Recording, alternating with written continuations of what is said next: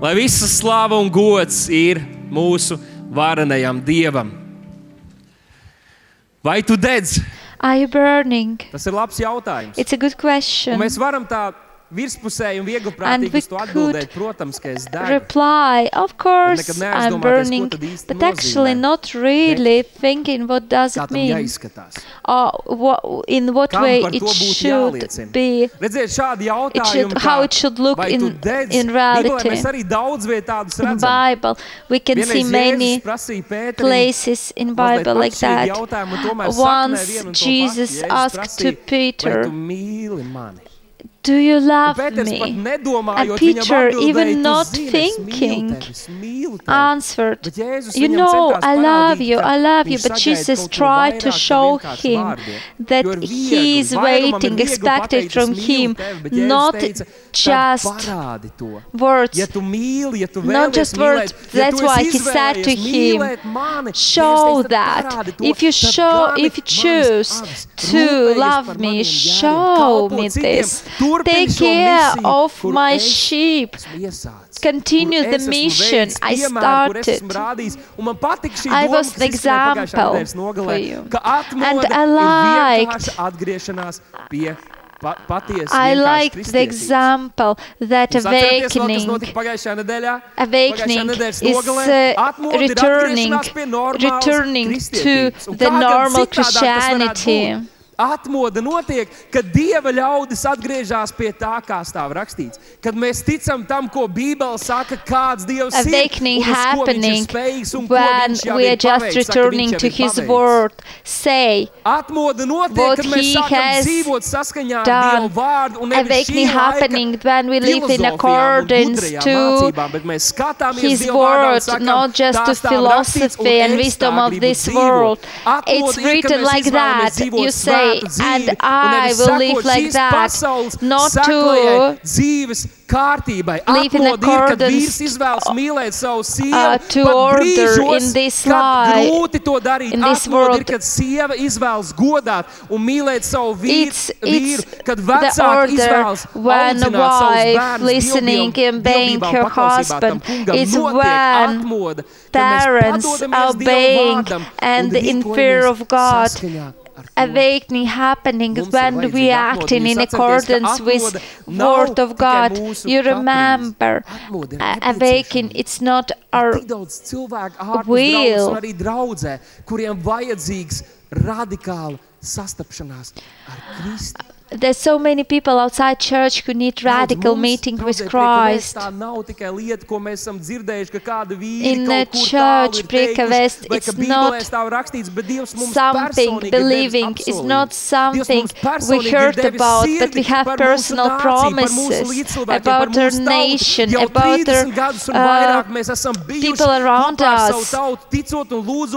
We were here for more than 30 years to shine. We were shining for that time, and we need to pray harder for awakening, not only in church, but also in the whole nation.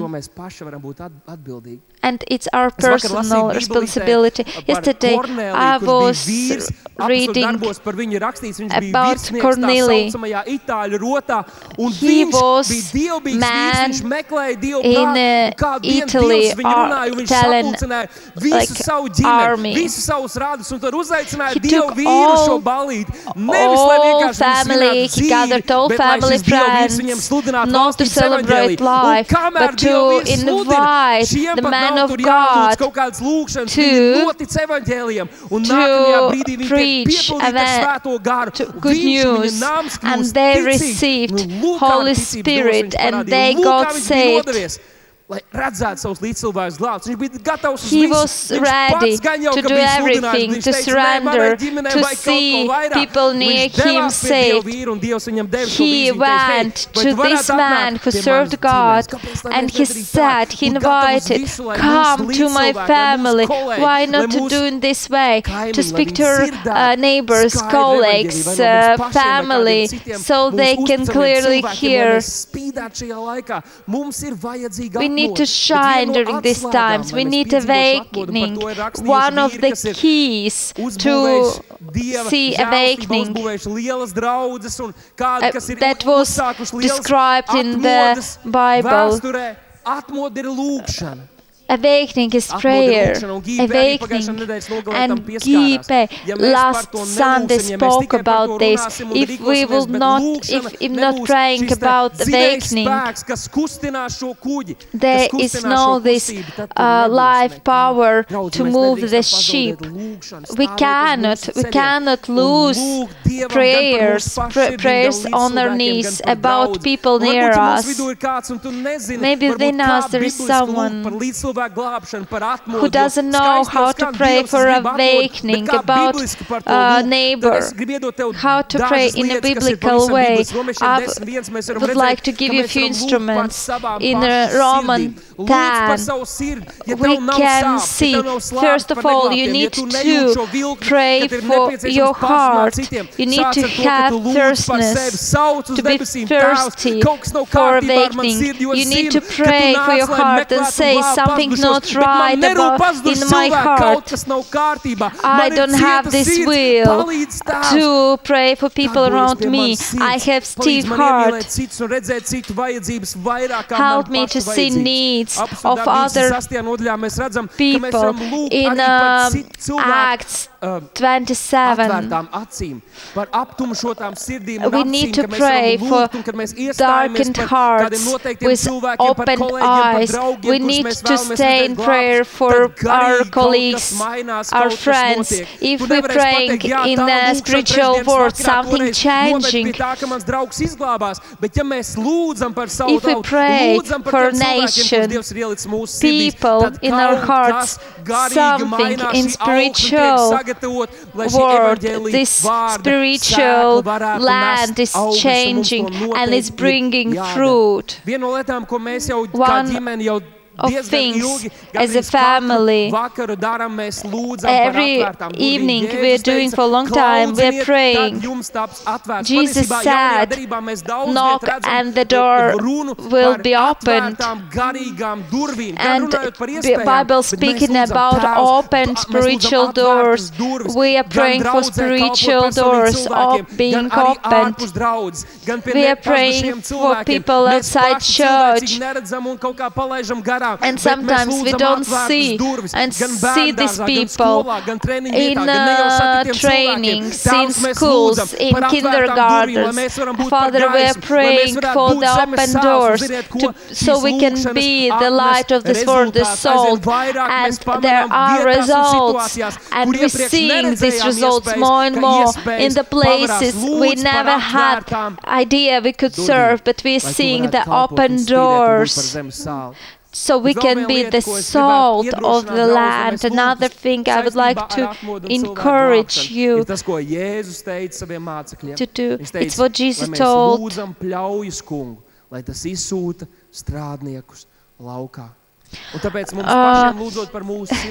We are praying for God to see the workers to collect this fruit, to collect.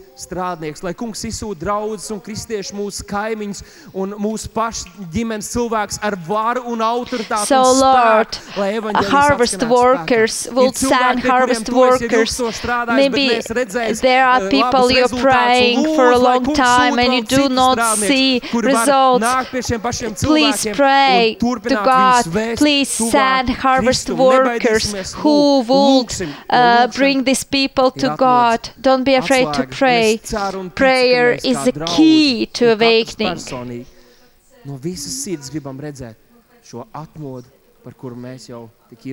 From all our hearts, we would like to see awakening, and we sing some results. Matthew 18, Jesus is sharing interesting statement.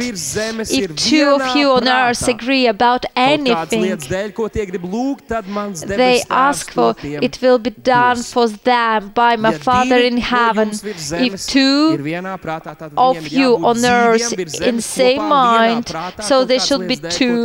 They should be on earth, and they should be in the same mind to pray.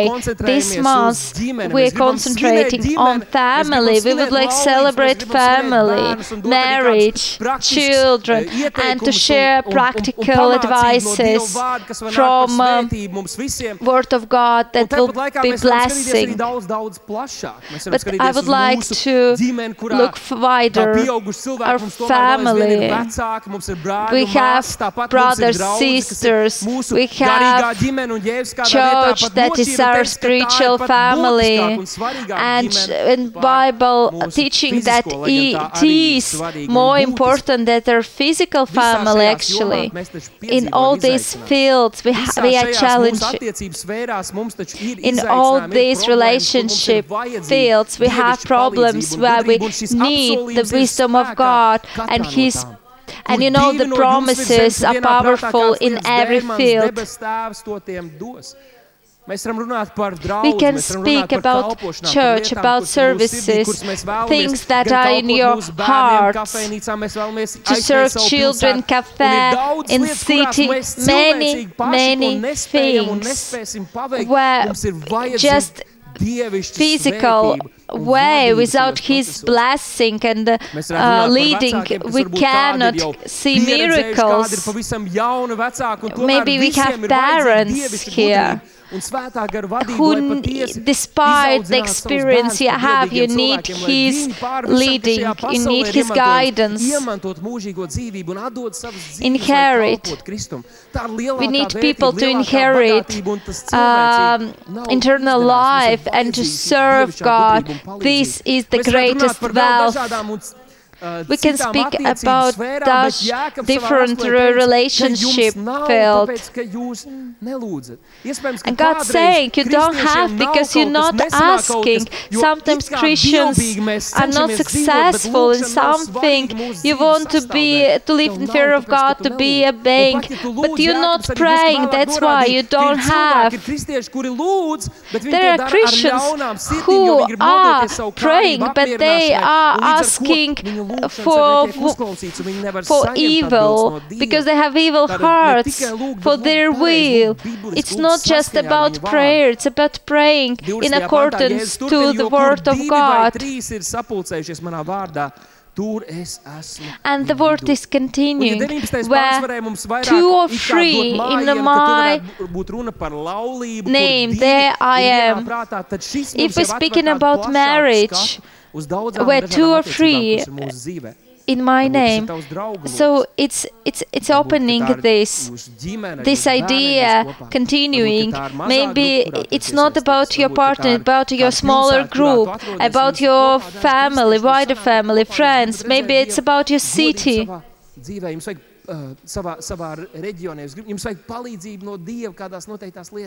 If you need help from God in some fields, God gave you this promise,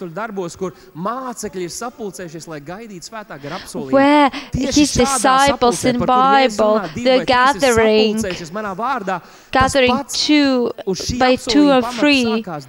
There is exactly the same idea. They were gathering together in name of God. Maybe they put aside some things, questions, problems where they didn't have same opinion, but they were coming together in name of God, and the Spirit of God came upon them, and the awakening has started, and it was influencing the whole world. First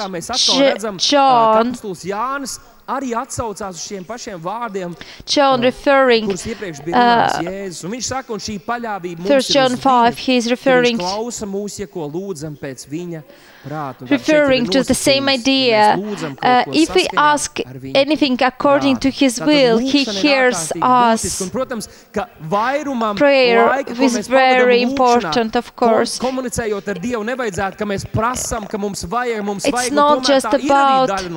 It's not just about requiring from God, asking from God, but of course it's a part of prayer.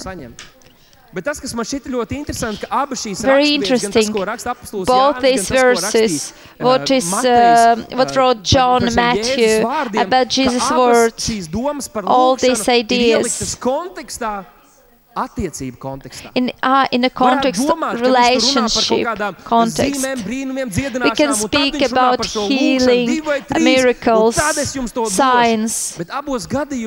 In both cases, this prayer is given to us in the context of relationship.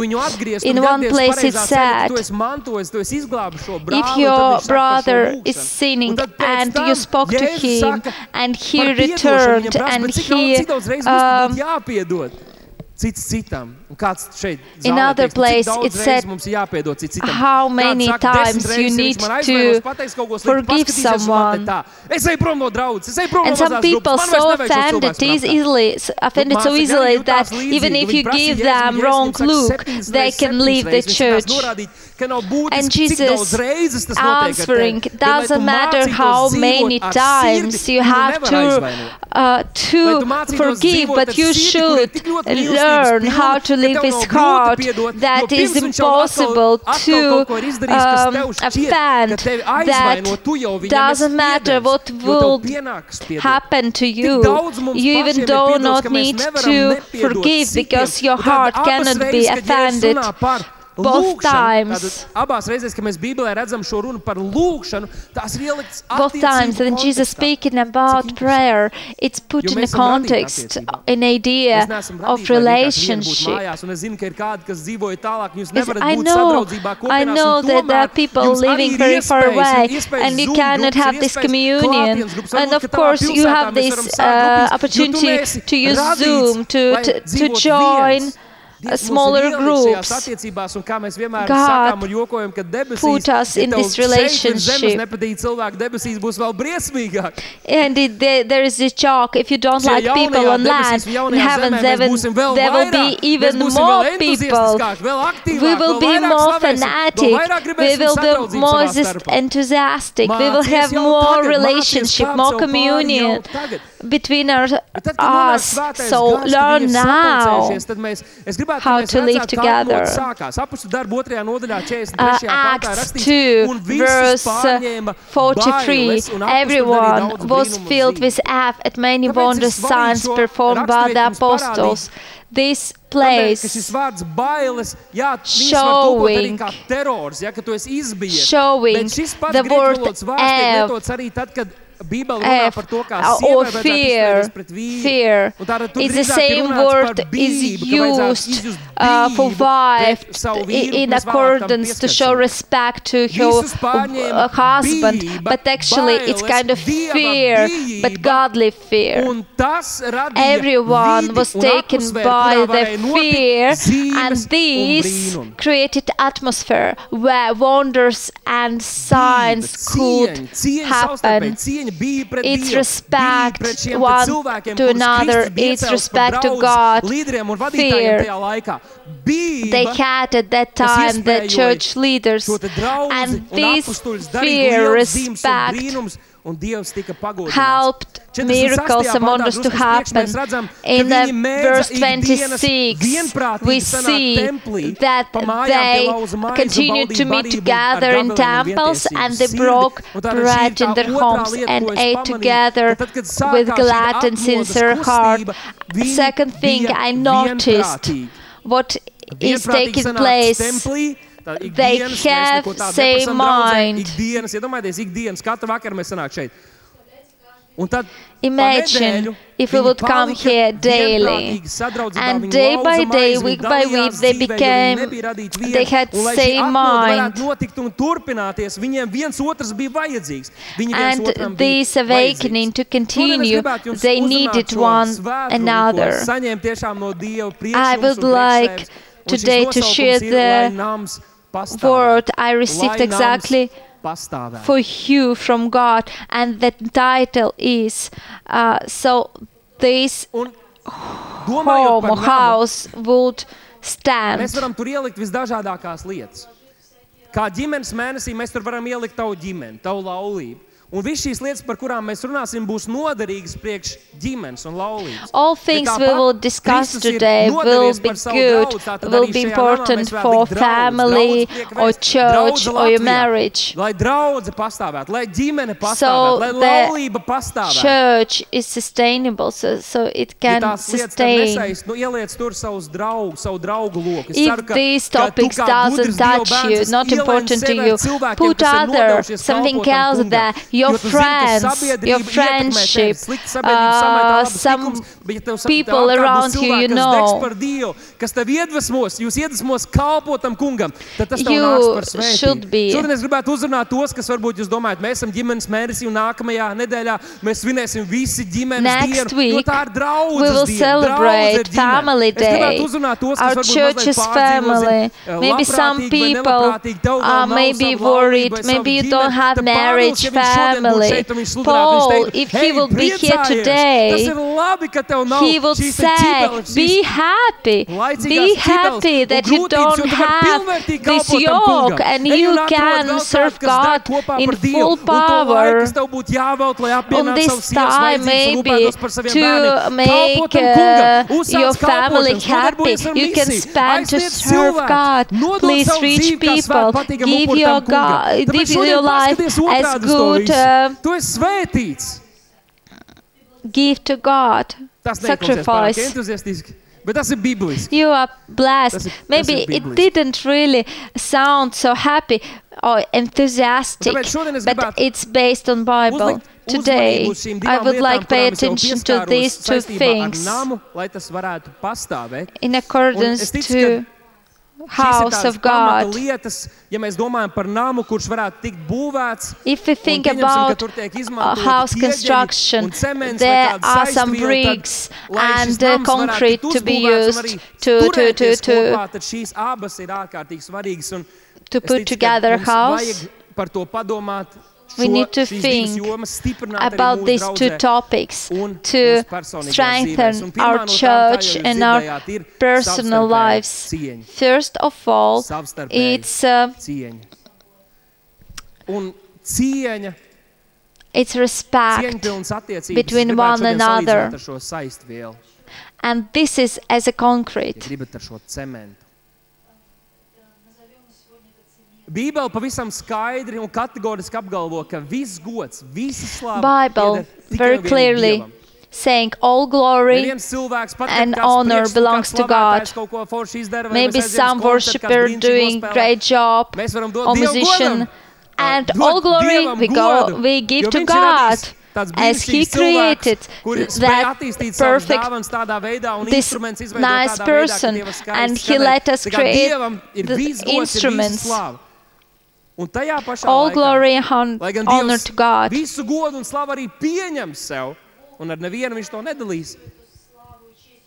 Also, He's taken all glory.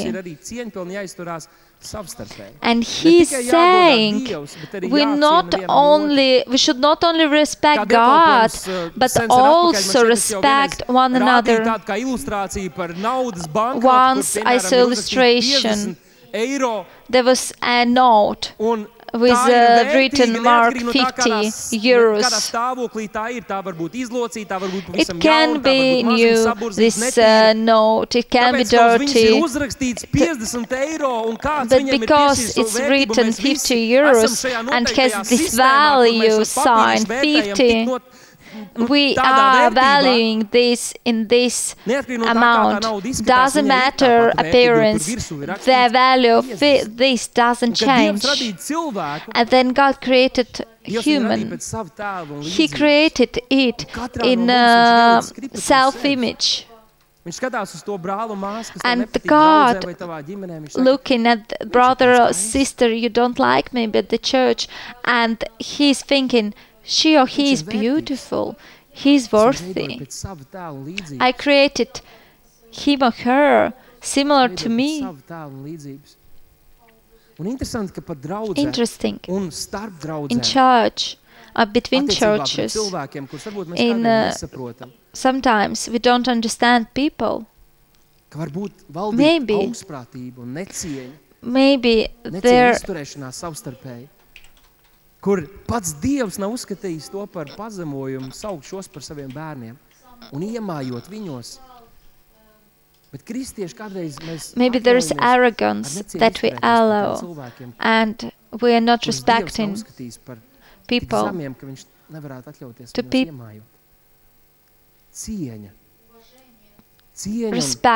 respect and honor.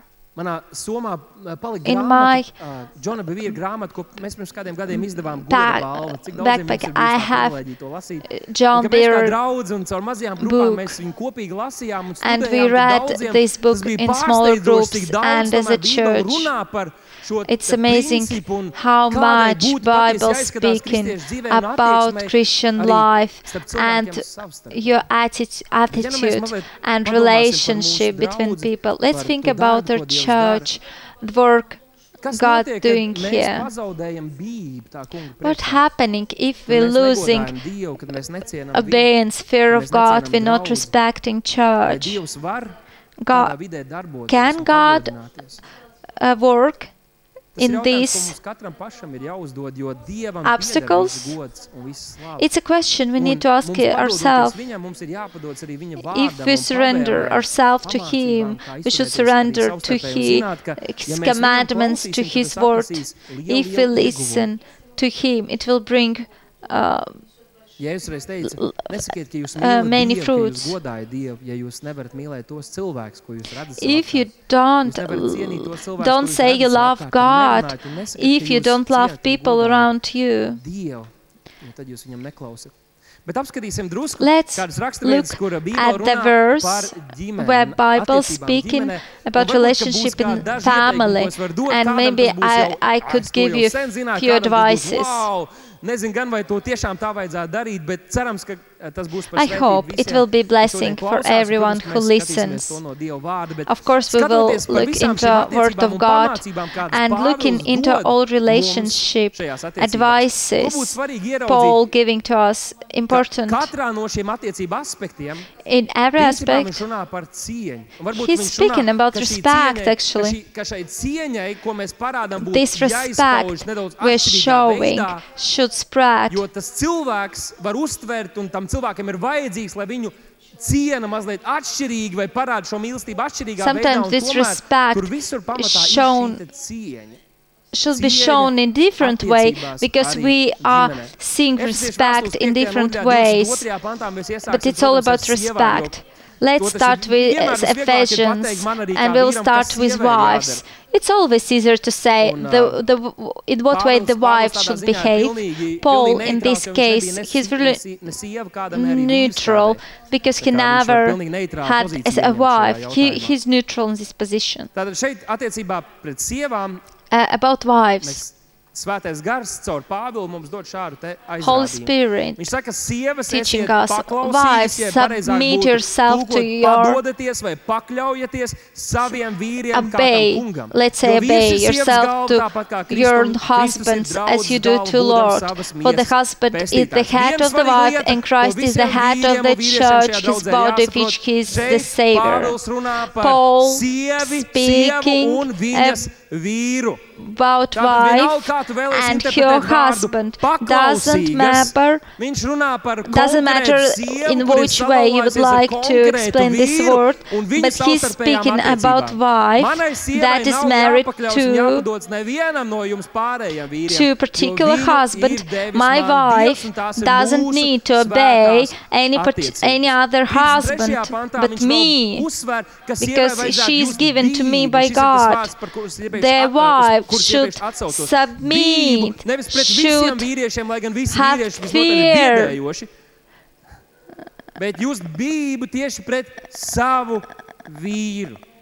Wives, you should submit yourself exactly to your husband. But if you go deeper in the teaching of God, we will see something surprising. Not only wife asked to submit to husband, but also husband should submit to his wife. We should submit, respect one another, say one another. Verse 21. one thing I would like to say about this submitting. First of all, in the case of marriage, it should be in free will. All wives say in a free will. It means even if you're married to your wife, you cannot make your against her will to obey you. It's her free will, free choice. There are some obstacle situations. She's as a wife, she's ready to submit to you as a husband. Second, submitting not always same as obeying. Actually, the right word would be submit, because listening to, obeying and submitting different things. Kuras ir pretēji dievišķajai gribai, tad tev kā sievai esot padevīgai savam vīram un tomēr nepaklausīgai savam vīram, tev būtu jāklaus savam patiesajam vīram. If the husband wants to do something that is something not in accordance to word of God, maybe you are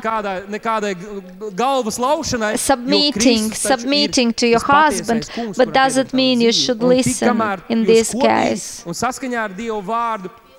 Only when it's in accordance to the word of God, you should submit and obey. You wives, of course, know, but maybe husbands doesn't know.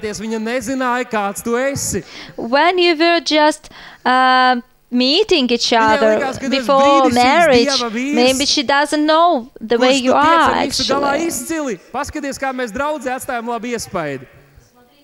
Maybe she doesn't know that you're sweating. Maybe she didn't know that sometimes you're forgetting something, that you are not so... There are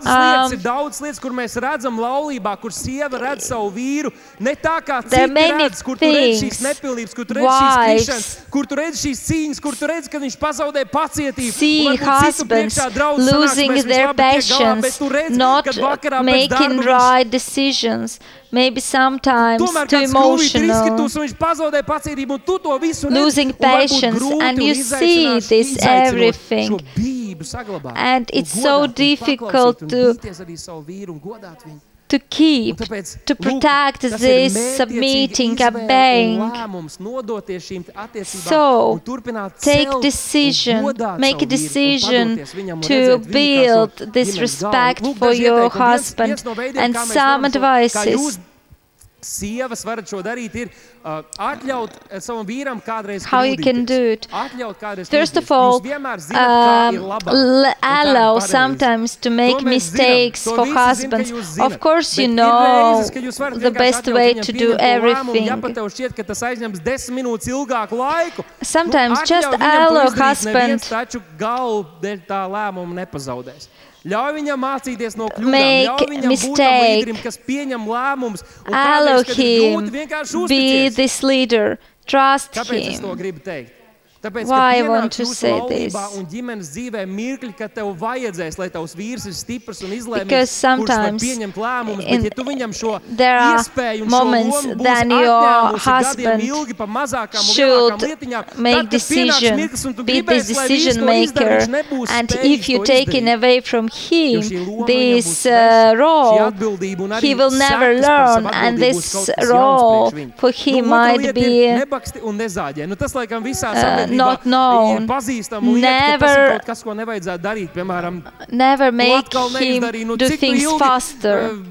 Vari sēdēt un nesalabot to krāsu. Tu atnāc no darba, kāpēc tev nav lielāka alga un tam līdzīgi. Tu vari turpināt visu laiku bakstīt un zāģēt un zāģēt. Don't push him. Don't push him. Sometimes maybe you're too annoying and maybe you're thinking you're stimulating him. But it's not right. All men said amen very, very quietly. You know what helps? Rise your husbands. Maybe some things didn't happen you would like him to do, and do not say, why are you never doing this, when you will do it.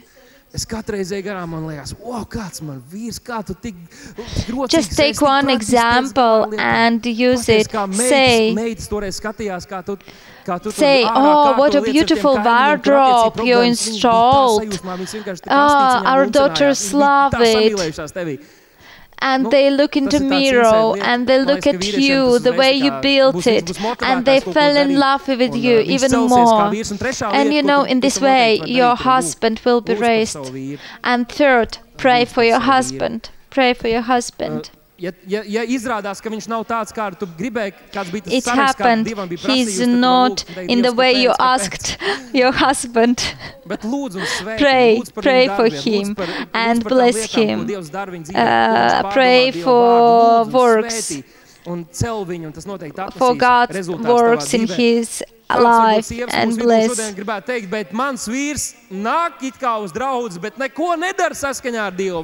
Maybe some wives could say, husband is coming to church, but not doing anything according to the word of God.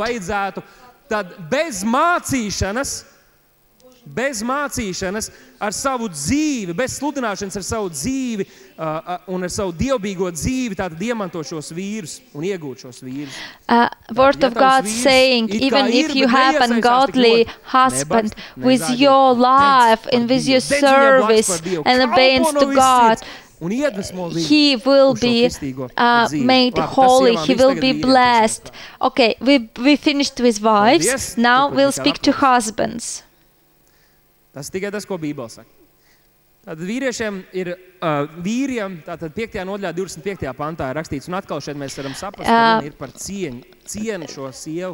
Verse 25. Vīri mīliet savas sievas, tāpat kā Kristus ir mīlējis savu draudzi, pats nododamies viņas labā, lai to darītu svētu, šķīstot ar mazgāšanu ūdenī caur husbands, it's the same Ephesians 5:25. Husbands, love your wives just as Christ loved the church and gave himself up for her. How many husbands can say, I love my wife? What he's trying to say, respect this life partner you have, love your wife. When sometimes it seems to us that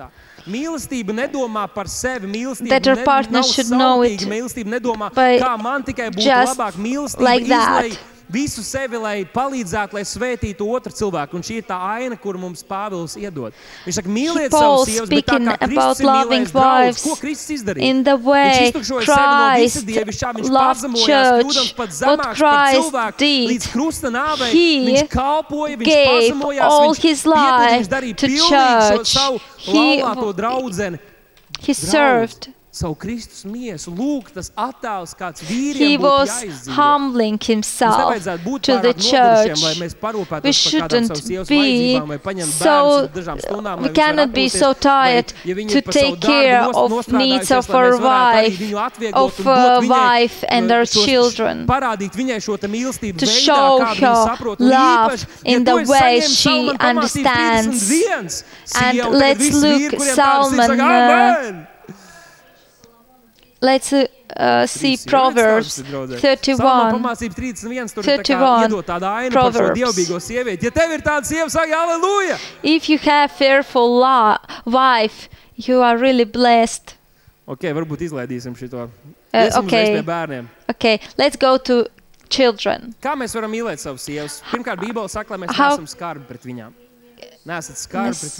How can we love our children?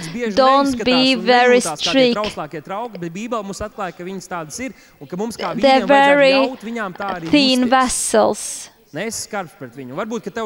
Don't be too strict. Maybe you saw cowboy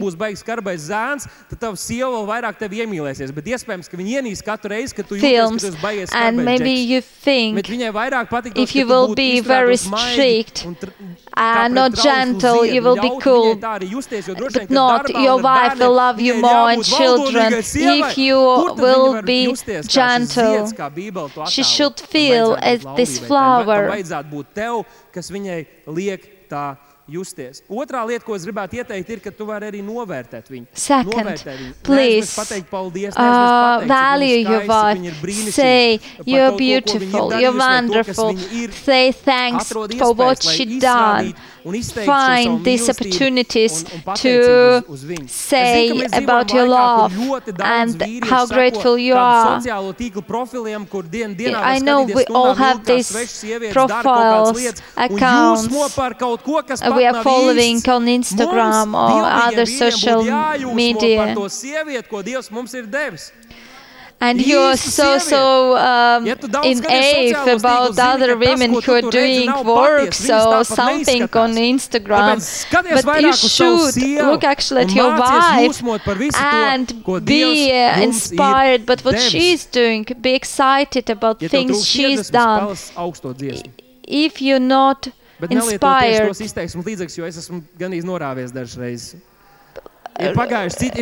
read Song of Songs and don't use exact words written there. Third advice: you can raise your wives with your words and your works. Sometimes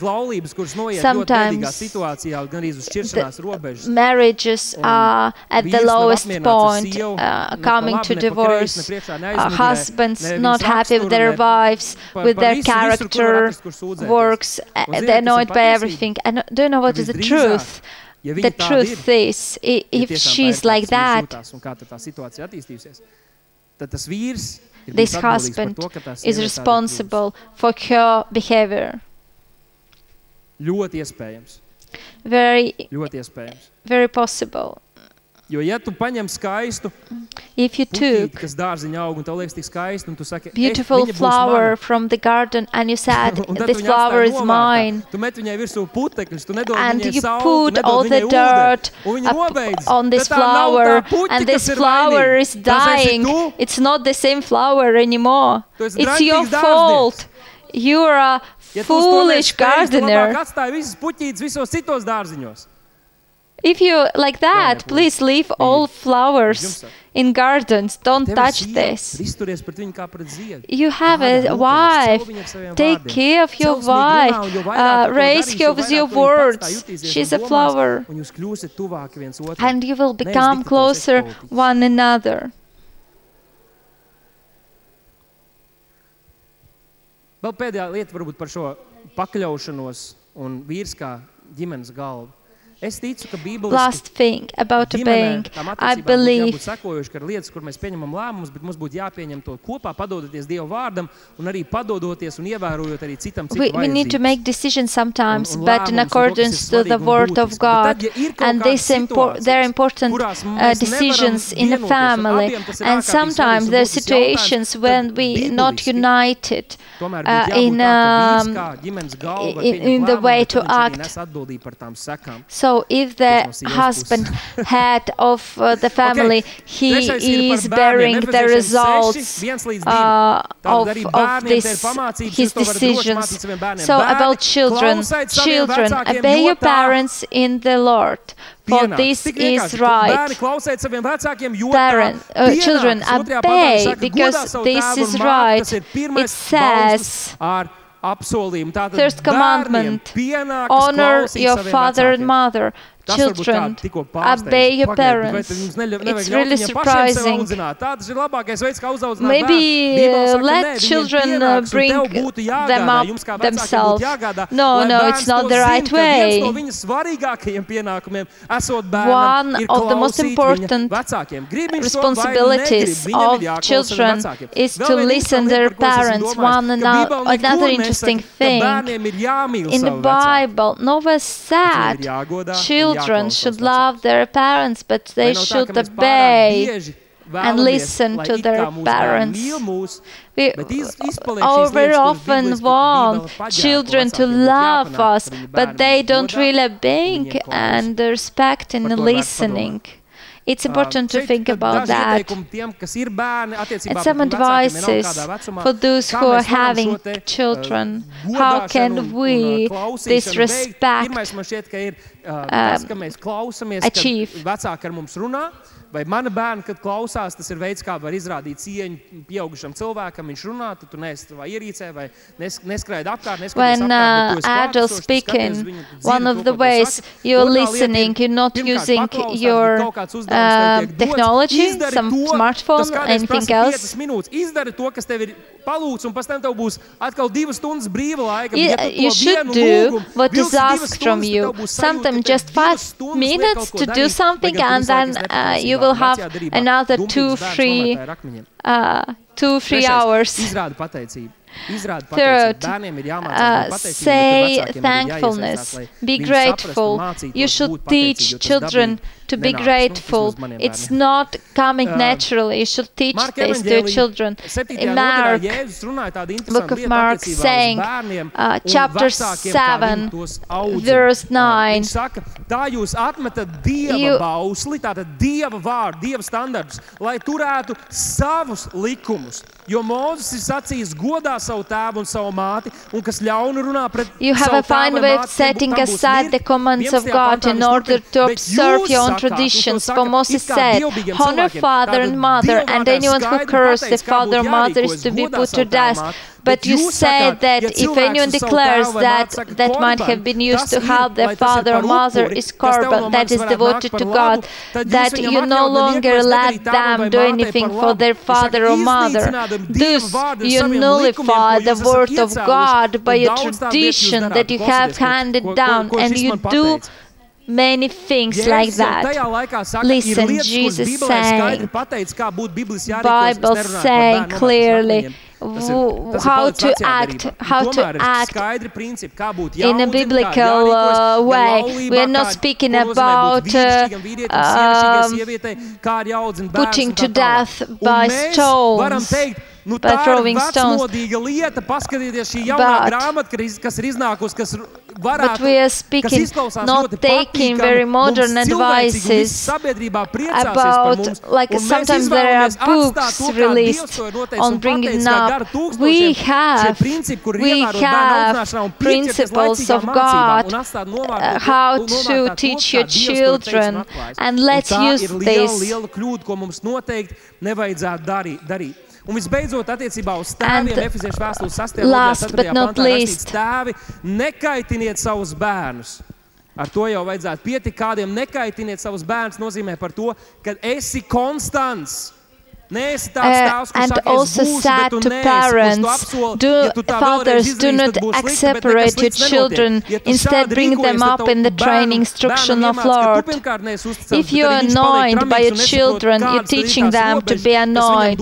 They do not know the borders. They do not know that they should live in peace and patience. It says, instead bring them up in the training and instruction of the Lord. It's your task as father, mother to teach, to honor mother and father. School will not teach this. Sunday school teachers, please teach children to honor teachers. It's your responsibility. Parents, it's our responsibility. And I know some people might say, oh, you have so small children, what do you know? I'm saying what Bible teaching us. It's Bible teaching us. How can we do it in the best way? Maybe fathers have some advices. Put some clear rules at your home. Not like, do not follow your children every step and saying, don't do it, do not touch this. But give them freedom and have rules. Second, be constant, be trustworthy. If you say and promise, you do. If you have borders, obey these borders. And third, you should be the stronghold. You should be this mountain, the cliff of peace.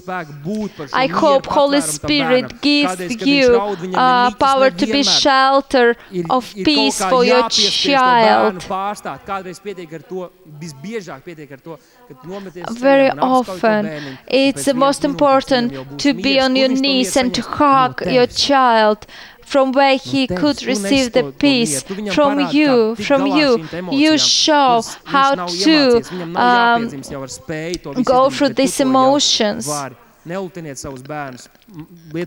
Do not spoil your children, but bring them in love and obedience.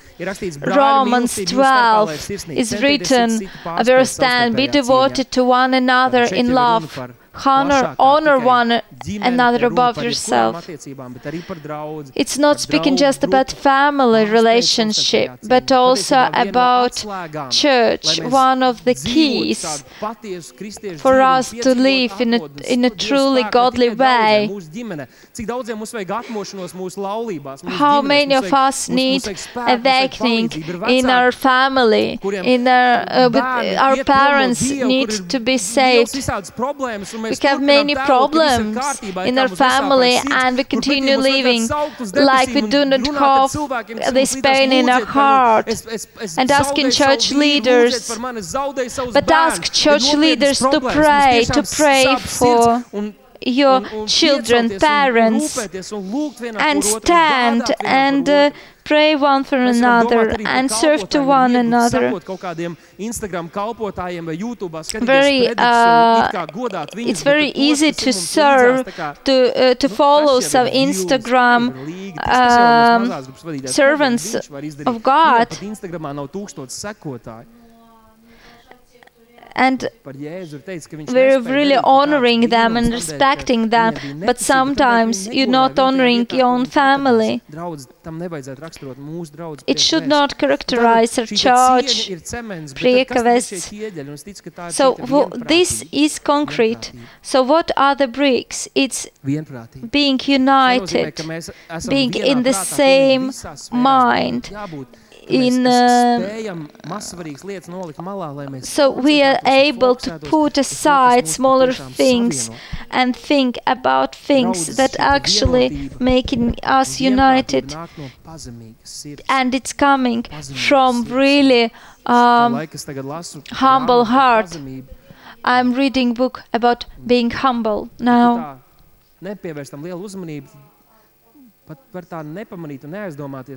If you do not pay attention to being humble, it's actually the way Jesus showing us how to be a Christian. Humbleness is leading to respect. If you're humble, it's not difficult for you to be respectful. In a world, only the one who drives good car and have many followers is worth respect.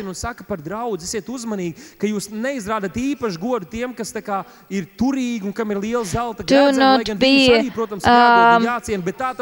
affected by the wealth and maybe some popularity of some church members. Do not pay bigger attention to them. We all children of God and we all have our services to God. Mark 7. Mark 3, 25. If a house is divided against itself, that house cannot stand. This house cannot stand. If house divided, it speaks about your friends also.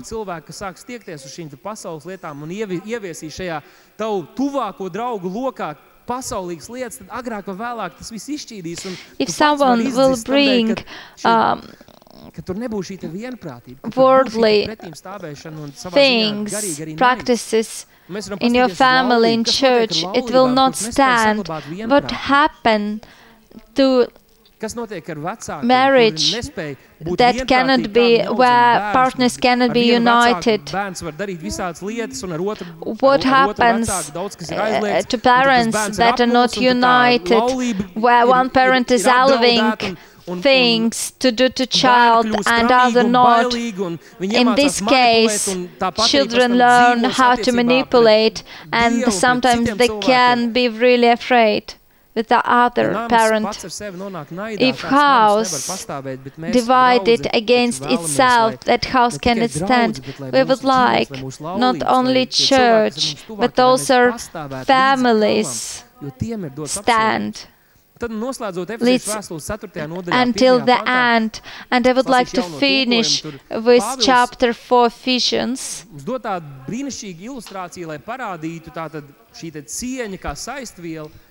And Paul giving us illustration how to be united as bricks, how it's working and how it should look in a church and in a marriage. He's saying, as a prisoner for the Lord, I urge you to live a life worthy of the calling. You need to live worthy of calling. You need to respect your calling. You need to respect the gift God gave to you. How you can serve the church. Don't leave it at the outskirts of your life. Please honor your calling God gave you. He's continuing. Be completely humble and gentle. Be patient, bearing with one another in love. Listen, verse 3. Make every effort to keep the unity of the Spirit through the bond of peace. Every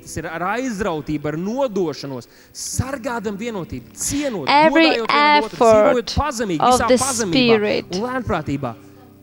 Every effort to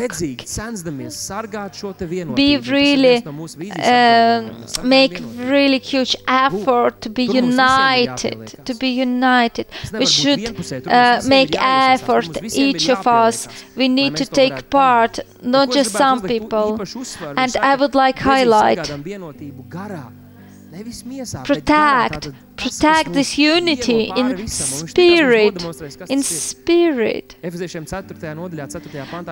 And he's saying in verse 4, there is one body and one spirit, just as you were called to one hope, then you were called. I need to... We have smaller groups. Sometimes we're saying, even if not the smaller groups or church, nothing in common we have. It's not that only church uniting us. But there's something more important that uniting us. It's calling. It's hope.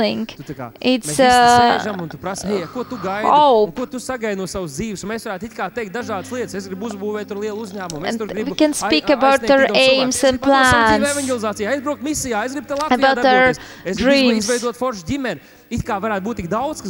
So many different plans and dreams we can have, but what is uniting us, our calling and hope for salvation? We all waiting Jesus showing His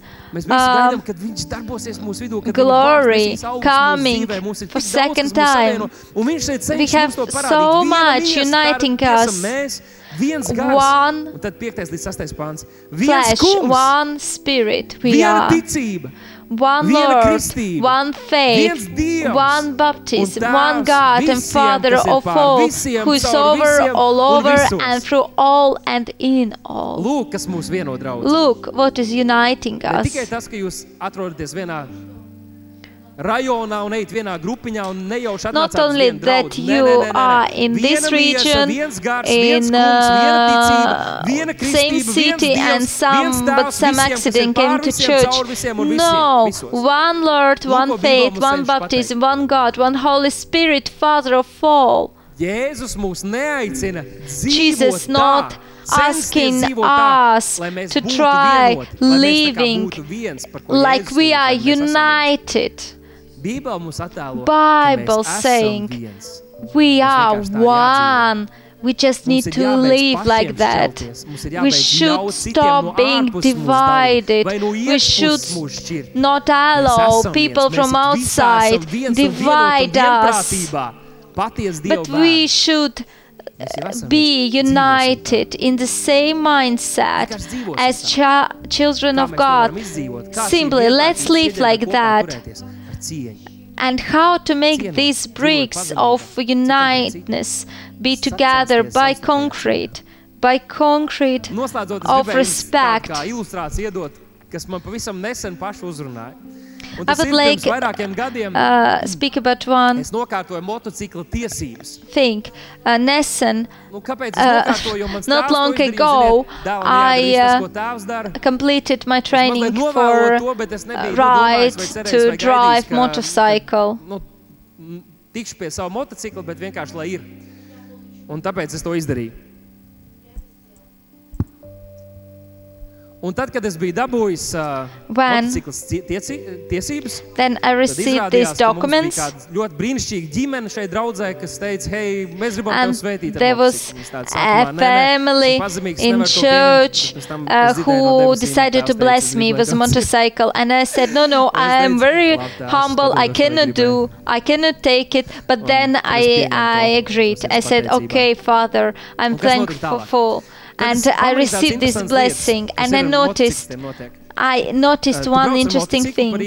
When you riding a motorcycle, and like you on the streets in Riga, and then you have other cyclists approaching you, they welcoming you, and they have different signs, sometimes putting your hand down, up, or waving.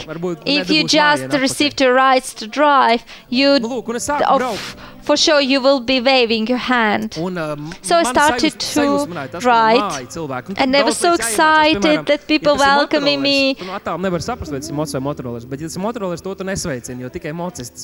If you have a motor you do not welcoming other people, because it's only for the ones who having motorcycles.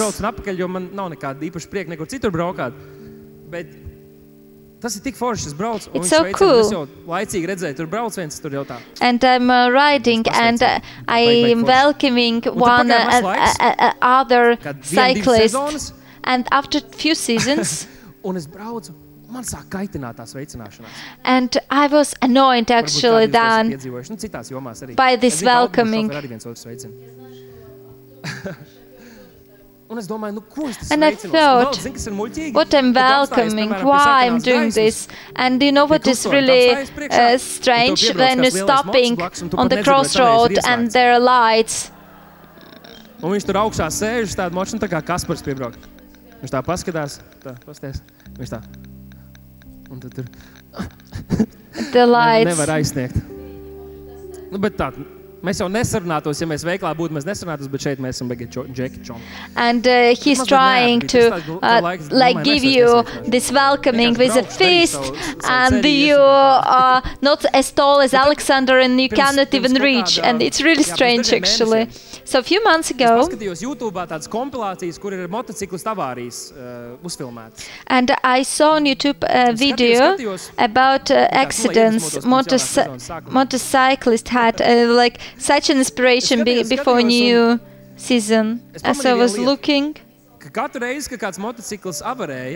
every time there was an accident, these were there were cyclists who were